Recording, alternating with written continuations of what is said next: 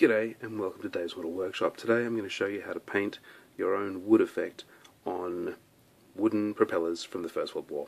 This is my Wingnut Wings Fokker 4 and this is the propeller that I've painted.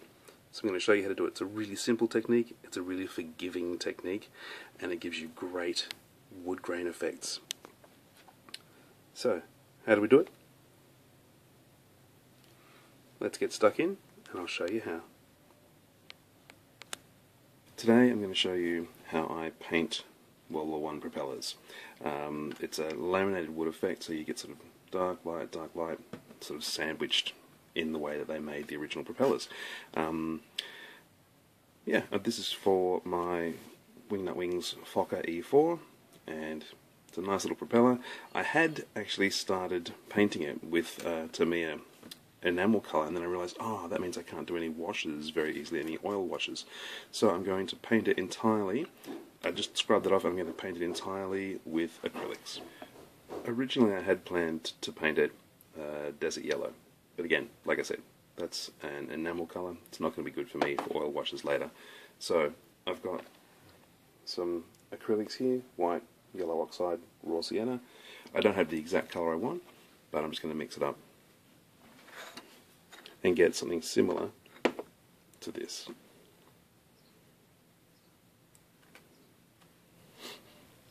That feels pretty close, so I'm just going to paint the whole propeller with this yellow colour. Just using a brush, not mucking around, airbrushing or anything like that. Indeed, brush strokes in this is probably going to work well for simulating wood grain. So there's the start. I'm not going to bore you with the whole thing. You know how to paint with a paintbrush. I'll come back when it's done. Here is my propeller, painted a nice natural sort of wood colour. So as I was saying, these propellers were originally put together kind of like this laminated sandwich. So once I had the big plank of wood, they put another plank of wood, another plank of wood, another plank of wood, laminate it all, and then carve out the shape of a propeller. And we want to replicate that effect. So what I'm going to do next is get quite a fine tipped pencil. The mechanical pencil works best, and keeping the tip at a set height, so we're not going to move the tip up or down, up or down, up or down. I'm going to keep it at the same height and just draw a contour all the way around the propeller, keeping that at the same height all the way. It's a little bit tricky at the ends.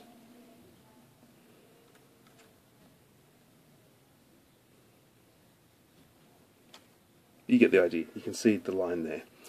And then we'll do another one a little bit higher up. So that's just the pencil lying flat on its side now. And same again. And basically these give you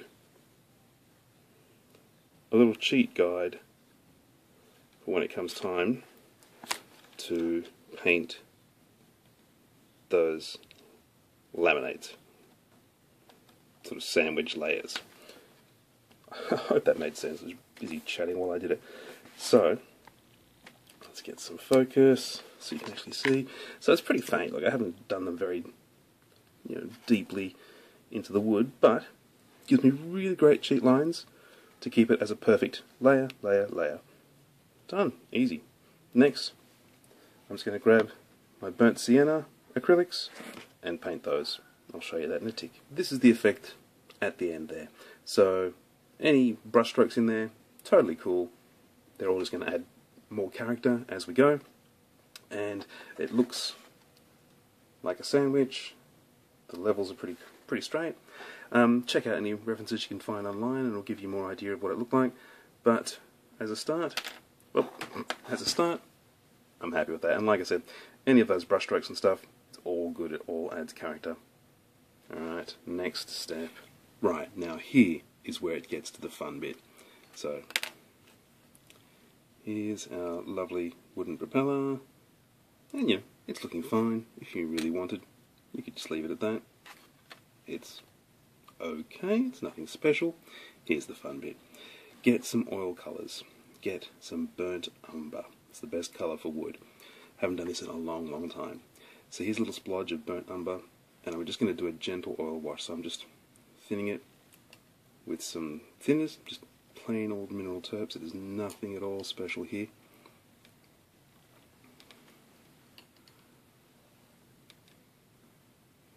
And we're going to do an oil wash. And we're going to do a number of oil washes.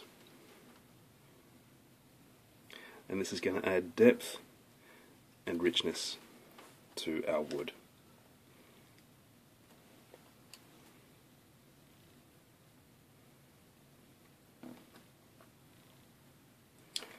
So you can already see the difference on this side that's had one compared to this side that hasn't. It's richer, it's warmer. I'm going to keep doing that on the other side, and that's the extent of it. Keep it nice and thin. You don't want to be globbing on really thick oil paint. I mean, you can. The beauty of having done an acrylic base is that there's nothing stopping you from cleaning it up. You know, this thinner is not going to affect your acrylic base at all.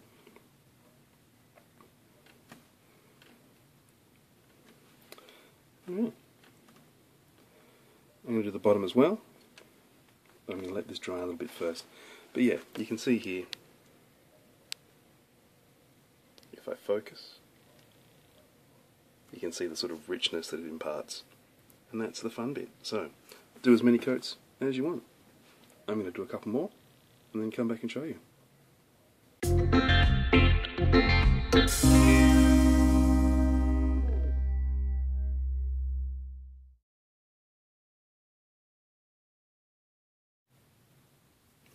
Here it is after 5 coats. I think it was 4 or 5 coats, washes, sorry, 4 or 5 washes with the oil paint.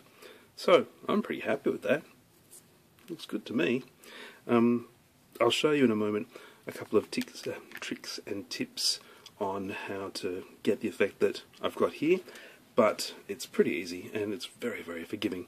So the next thing I'm going to do is cover this with a gloss varnish. Just use whatever gloss top coat you want to use. Totally cool, totally up to you. But yeah, I'll show you right now how to get some nice effects. I don't want to go through and stuff this one up by playing with it because I'm really happy with how it's looking. So I'm going to leave this one and do a test piece for you now. But yeah, that looks like wood to me. If you didn't know better, you'd say that's wood.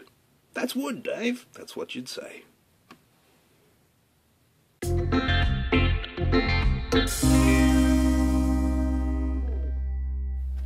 Okay, so here's my 3 top tips for you. Here's the test mule I've put together. This side has had no oil washes. This side has had washes. So, top tip number 1. Make sure that your acrylic paint is thick enough. So you don't want to see any bits of raw plastic through that. Pretty obvious, but yeah, it'll save you hassles in the long run. Top tip number 2 is, if you don't like what's happening, when it's a little bit dry, you can just get in there with your brush, make sure it doesn't have too much on it, put a little bit of thinners on it, just getting rid of most of that, and then you can play around with it and try and get more authentic kind of wood grain effects. So, I'm loving those effects there. Whoa, I'm knocking over my camera. Okay, so I'm loving those wood effects that you get there. Really love that. So, yeah, if you're not happy with it, play around with it because you never know what you'll get. So this is just very, very delicate, very light, and it kind of lifts it off. Really like that kind of wood grain effect that you get there. Like I said, this is just a test mule. I've got nothing invested in this. Yeah, that to me already feels like a lot better. Let's see if we can get some focus. Camera. Yeah. So suddenly, that's feeling a lot more wood-ish. And my third tip is, if you really hate what you've done, get a good old thick coating of thinners on your brush, and you can just get rid of the oil wash that was there. And it pretty much takes you back to plain old basics acrylic. And then you can start again. So it's really forgiving. It's a great forgiving technique. So this has had 2 coats of oil wash over it, oil filter, and yeah, it's a very, very forgiving technique. 3 top tips. You can't go wrong, basically.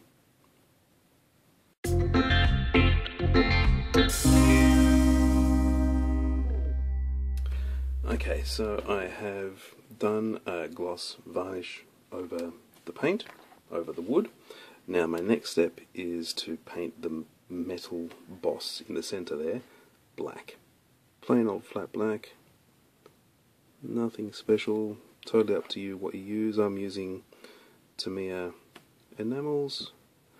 We've finished most of our weathering now, so you can use whatever you want. Yeah, look, I'm not going to paint that the whole time.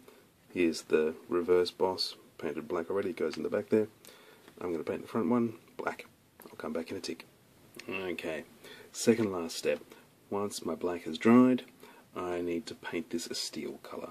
So for me, I haven't actually got steel, but what I have got is a 50-50 mix of aluminium and gunmetal.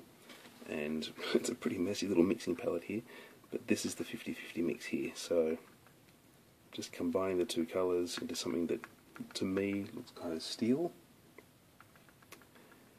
And then we're going to do some dry brushing. Yep, I'm happy with that. So I'm sure you all know how to dry brush, but in case you don't, get most of it off on a bit of paper. Get some focus, and then just gently dry brush it over the top. So you want to make sure you don't cover all of your black. And to me, that's a pretty convincing steel effect now. Okay, so that's how easy it is. Second piece here, the little back boss. Exactly the same treatment, except don't drop it. Oh, goodness. So exactly the same. I hope that's in focus for you. And just a little dry brushing. So a hell of a lot of that black is still visible. But you just get that really nice steel brushed effect. Yep. Okay. That is the second last step. Once that dries a little bit more, time for our last step. Nearly done. Oh, I should mention, by the way, really quickly, if you don't have steel, or the instructions don't call for steel, or you want something else, I don't know, paint it silver, paint it gunmetal, paint it aluminium, whatever effect you want, whatever works for you. I think that works nicely, but yeah, that's not important. That is not written in stone. Right, our last step is a tiny, tiny pin wash on the nuts and bolts on the metal here. So, let's get some focus. So, I have some Van Dyke Brown Artist Oils, and I keep them in a little jar, and I keep it, I spludge in some thinners whenever I need it, and it keeps it nice and thin, so you can see it on the tip of my brush here, and it's just a gentle little pin wash around those nuts and bolts and the central hub, just to make them look a little bit dirty. That's it. Same with the reverse. Little tiny pin wash. That one was perhaps a bit extreme.